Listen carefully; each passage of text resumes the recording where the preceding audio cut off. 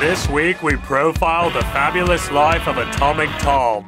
Known for the huge rock anthems and edgy live shows, Atomic Tom signed a major record deal in 2010 and went from starving indies to the biggest band in showbiz.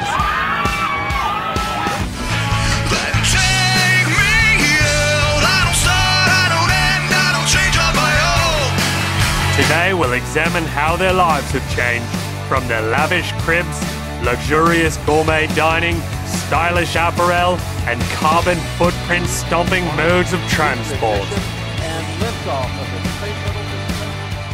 As we all know, Manhattan views are not easy to come by, and when they are, they don't come cheap. But Atomic Tom drummer Tobias Smith has afforded himself a $200 Manhattan apartment with a view unsurpassed. A year ago, fine dining wasn't in Atomic Tom's vocabulary. Boy, but how things change. While you might expect to find him at Jean-Georges or Smith & Walensky, guitarist Eric Espiritu can more often be found having a fresh, never-frozen meal at the world-renowned 55th and 8th Avenue Wendy's.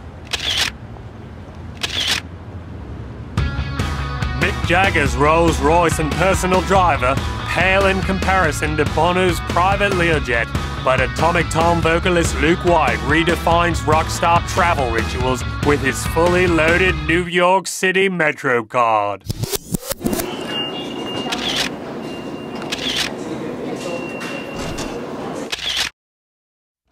Atomic Tom is known for the strong fashion sensibility, but no one is closer to the cutting edge of style than bassist Philip Galitzin.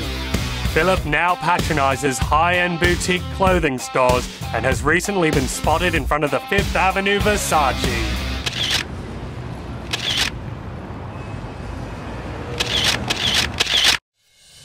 Before signing a major record contract, Atomic Tom played local staples Arlene's Grocery and pianos, but have now graduated to performing in some of the largest venues in New York City, including the historic Webster Hall Studio, where they'll be performing on May 19th for a cover charge of a whopping $10.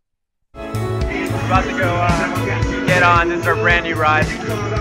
You know, they didn't have anything bigger, unfortunately, so we had to settle for this one. So we'll have to do.